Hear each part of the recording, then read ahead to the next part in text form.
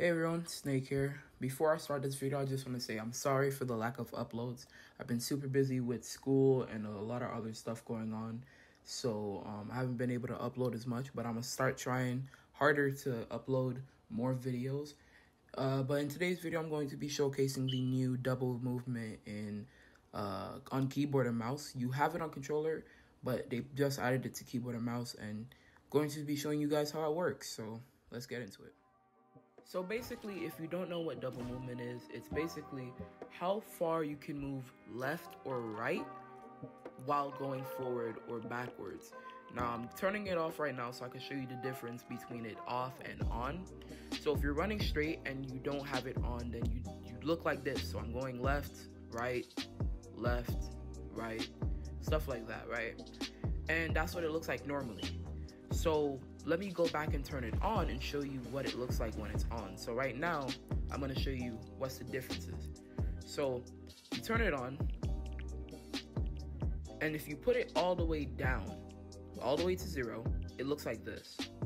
So running forward, running straight, and you press left and right, it's not doing anything. Right there, I was literally pressing left and right, and it wasn't doing anything. Now let's turn it all the way up to see the differences. Now I'm running left and right, and I'm holding on to W right now. I'm holding on to W, and every time I go left and right, that's what it does. It stops me, and it just goes left and right. I'm not like going forward at all. Now let's put it to the sweet spot. I like to call it the sweet spot because it's around this point where you should have it. So from 65 all the way to around 70 or 79 is where you should have it. So this is 65 right here. I'm running forward at a decent speed, and I'm also running left and right while looking straight forward. So this is what it's like. And then this is what I use. I use around 67 is where I put mine. So this is what I use, and I'm putting backwards now. So this is what it looks like when you go backwards, and it's all the way low. I'm pressing left and right, and this is all it's doing, going left and right. I'm barely going back.